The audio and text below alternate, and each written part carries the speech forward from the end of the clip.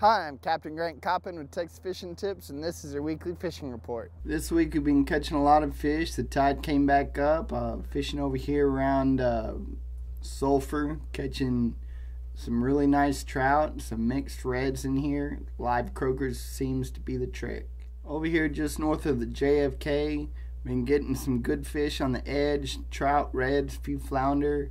Also coming over here after I get my trout late in the morning or early in the afternoon, fishing around these islands, throwing cut mullet, cut skipjack, mainly mullet though, all around these islands. Make sure your baits are hitting the sand pockets. Over here on East Clayburg Point, been catching tons of trout. There's some good ones here. If you come in here and you start getting overloaded with little ones, just move down the rocks a little bit. These deeper rocks always hold fish, but right now they're holding a lot. There's some black drum inside the rocks a little ways. Live shrimp, dead shrimp, that's the way to go for those.